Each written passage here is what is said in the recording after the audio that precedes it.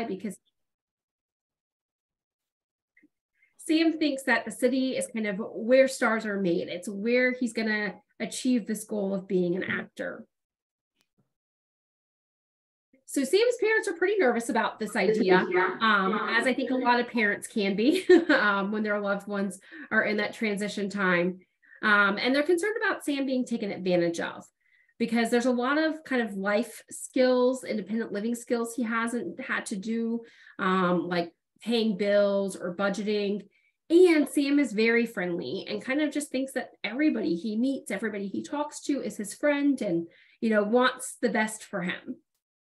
So Sam and his family decided to use a supported decision-making agreement to kind of outline the parts of Sam's life that he needs help in, and kind of who's going to help him with those pieces and what that help looks like.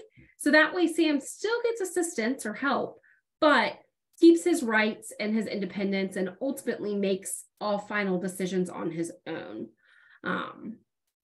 So that is Sam in a nutshell again. So your relationship tool is a visual way to map out who's in your life. And we're going to look at family, friends, people whose job it is to support you at home or other places, and people whose job it is to support you at school or work. Then you're also going to be looking at how close do you feel to these people. And we're not necessarily talking about physical closeness or geographical closeness. We're thinking about emotional closeness, trust, comfort, that kind of thing. So this is what the relationship map looks like. It's a bunch of circles and lines, kind of like a web. So your name goes in the middle because it's your relationship map. Now, the circle that is around your name circle is people who you feel closest to, people that you really trust, people that are your go-to for support, for kind of sharing your secrets, people you feel comfortable giving information to and getting information from.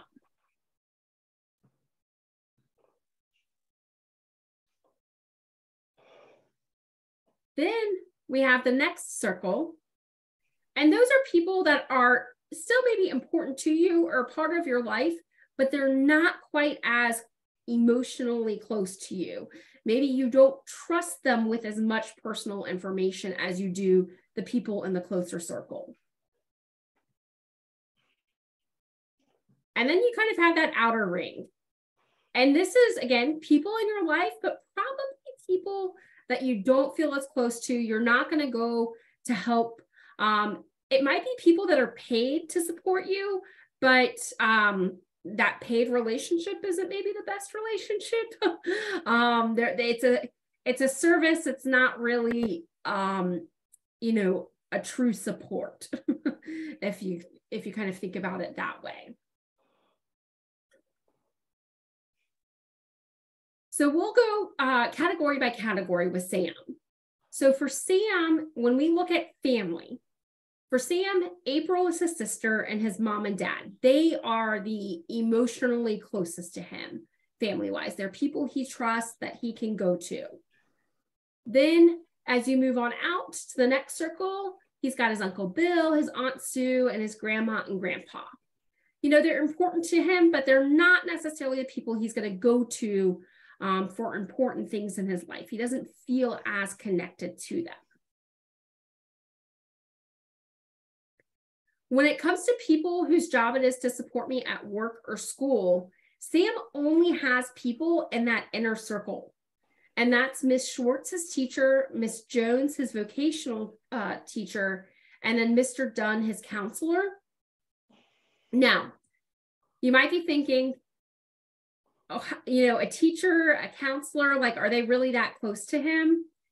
This is Sam's relationship map. So this is all based off of how Sam feels. Miss Schwartz or Miss Jones might not even have Sam on their own relationship maps. And that's okay. Because this is just Sam and what Sam feels. And for that matter, it's how Sam feels right now. Like the other tools we've talked about, they're kind of a point in time. So a relationship map, might change over time based off of how relationships change. For people who support Sam at home and other places, in his closer circle, he's got Rachel, who's his ABA therapist, and Johnny, who's his theater coach. That's outside of school. And then he's got Dr. Taylor. Dr. Taylor's his primary care physician, who has been his primary care physician for pretty much his entire life. So he feels like Dr. Taylor knows him pretty well, knows what's going on in his life, but again, probably isn't somebody he's going to seek, support and help from beyond maybe medical things, different medications, that kind of stuff. And then Sam's got a whole host of friends. Closest to him, he's got Adam, Kara, Melanie, and Paul. And then outside of that, he's got Mike, Kim, David, Mark, and Sarah. Now, some of the people that are in Sam's friend category are also people that work with him at school. They are people that help him out at school. But it's important when you're filling this out to make sure that you only put that one person in one spot. Sometimes there's overlap. I know on mine, I have people that could fit in that support me at work, but are also my friends category. So I have to figure out which category do they fit best in. If you list the same person multiple times, it kind of gives a false sense of how many people someone has in their life to support them. So you just want to figure out which category you think fits best and then put them there, and that's okay.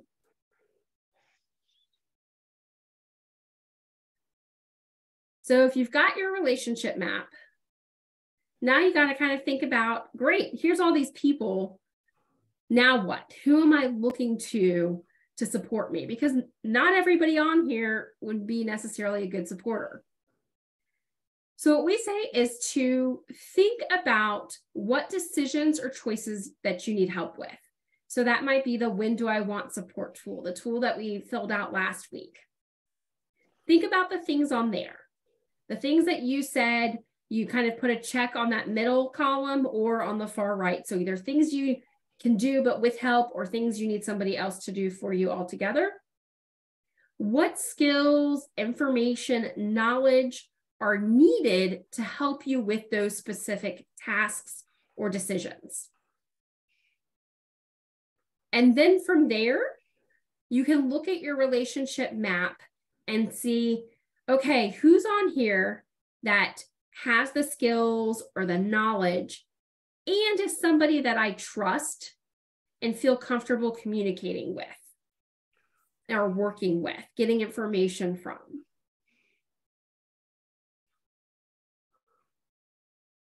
So for Sam, he put stars around those people. So that was his mom, his dad, his sister, April, Rachel, his ABA therapist, Johnny, his theater coach, and then Adam, one of his friends. So those are 6 people that he decided they've got the information and the skills and the level of trust that I need to talk to them about the things that I need help with.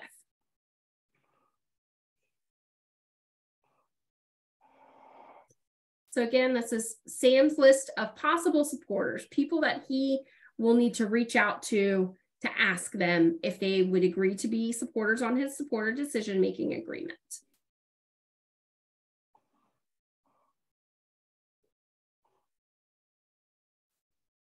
So once you have that, you kind of have to sit there and say, okay, how do I ask somebody? It's a little intimidating.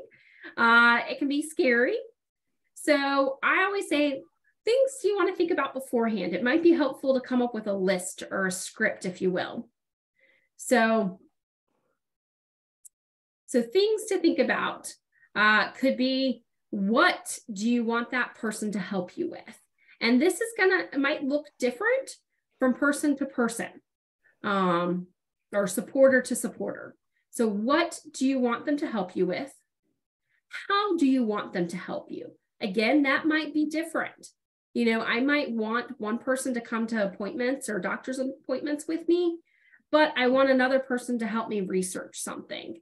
And that person I definitely don't want coming to doctor's appointments with me. And then how often do you think you might need their help? You know, sometimes people might say, yeah, I don't mind helping you, but how, you know, is this every day? What's this going to look like? So it's helpful to give them a little bit of an idea if you can. If you can't, that's okay. Just be honest and say, I'm not sure. But here's the kinds of things I want you to help me with. Here's how I want you to help me. And if you're comfortable with that, we can figure out the how often piece together.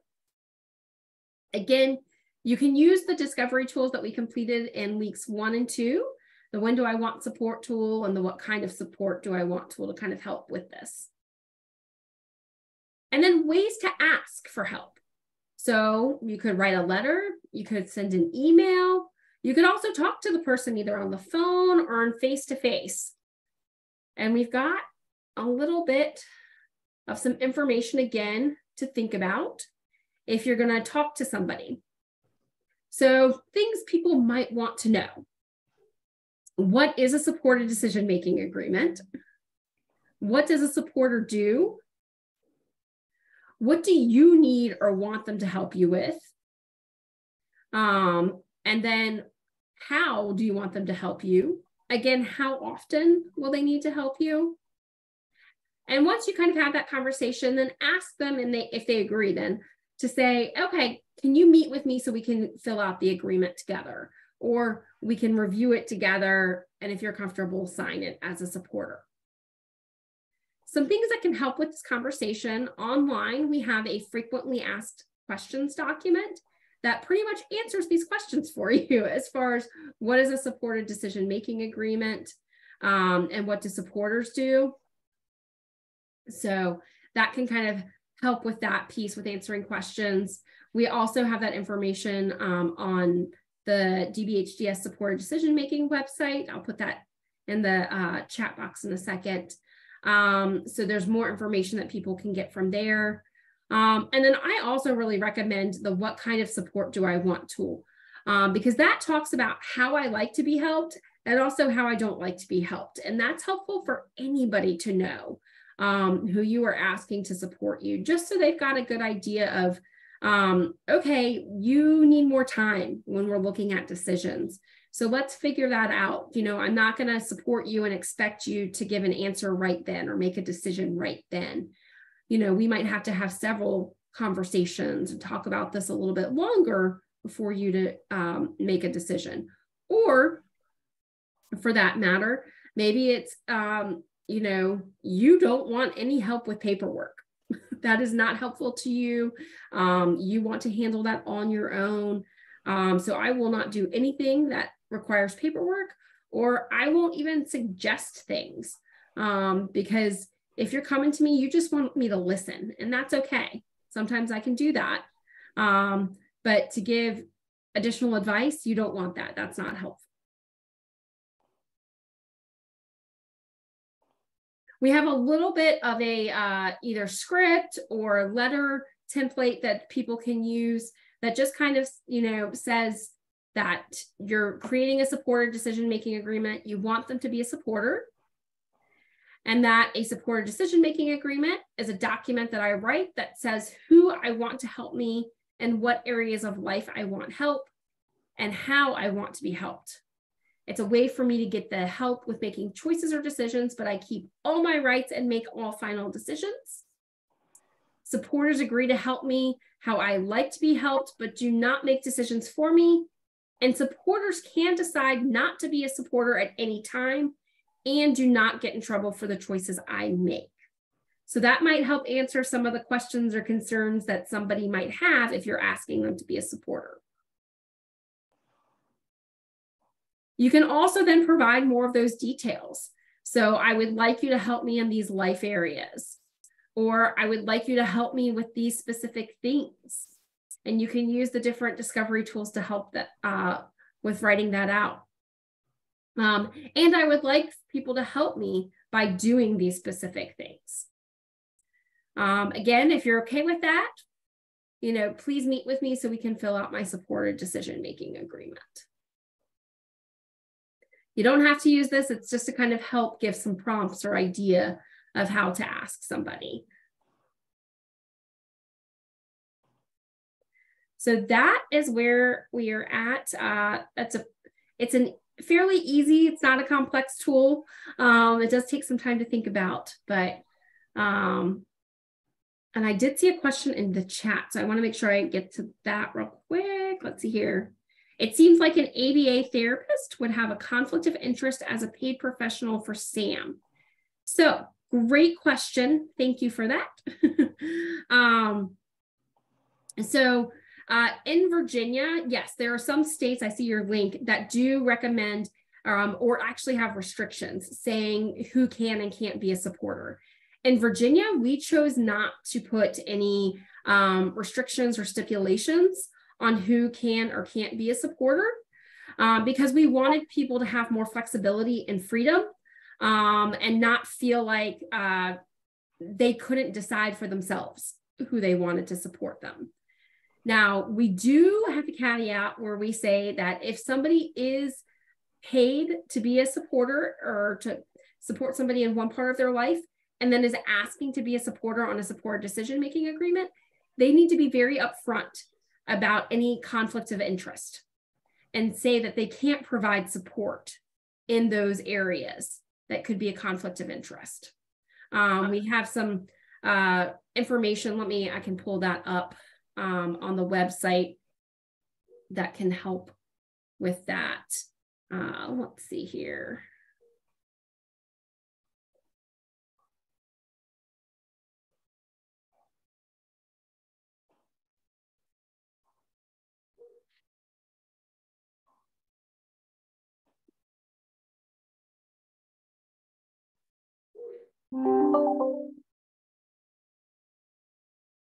So this is, put it in the chat, this is the supported decision-making page on DBHDS's website. And if you go down to the supported decision-making agreement template and supplemental documents, we've got the FAQ document, the supported decision-making FAQ. And this explains all kinds of things about supported decision-making agreements, the role of supporters, the role of facilitators, the role and rights of a decision maker. So again, decision makers can say, hey, I don't want this person to be a supporter anymore. And supporters can remove themselves and say, this isn't a good fit. But as of right now, Virginia doesn't have any restrictions or rules on who can or can't be that supporter.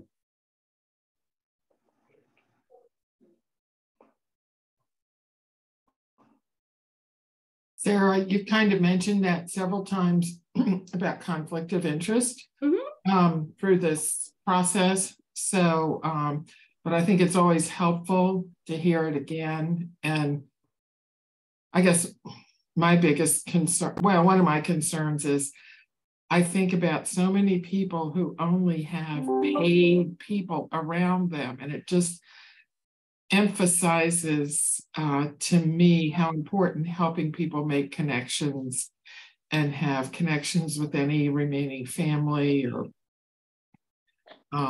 other people that they interact with. Yeah. Well, Lucy, and I think that brings up a good point. That was one of the deciding factors. This was a huge discussion in the work group that was, we spent, I think, almost a year working to figure out what supported decision-making was going to look like initially in Virginia, and the documents and that we're reviewing now. And that was one of the reasons that we ultimately decided not to have restrictions on who supporters could be, because that would limit a whole group of individuals from actually being able to utilize supported decision-making agreements because they only have paid supporters.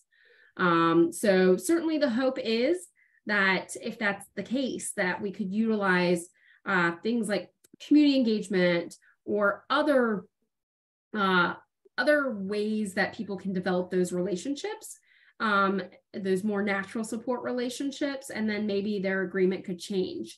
And people, those paid supporters could move from being the supports to filling in now with more natural supports in somebody's life. But yeah, it's a challenge and it's a barrier. And we really didn't want that to be a barrier for people utilizing supported decision-making agreements.